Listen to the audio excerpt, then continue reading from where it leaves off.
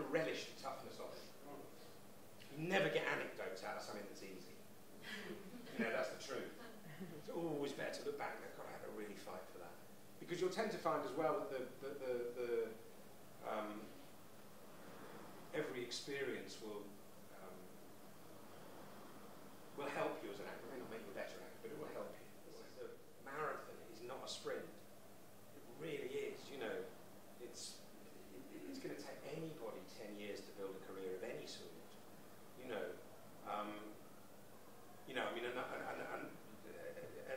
it's also like the body of work that you do or don't do. You may be like Steve McFadden was at drama school with me. We were great mates, and Steve's now Phil on EastEnders.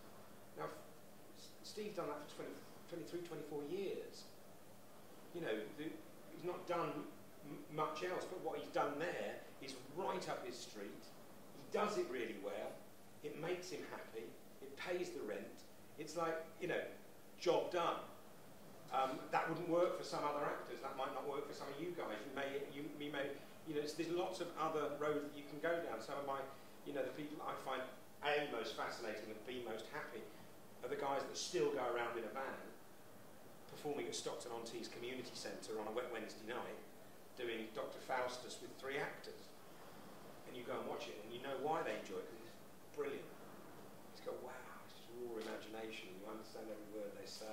It's just wonderful. And there's, you know, 30 people in the audience, but it's great, you know, and that's what it's all about.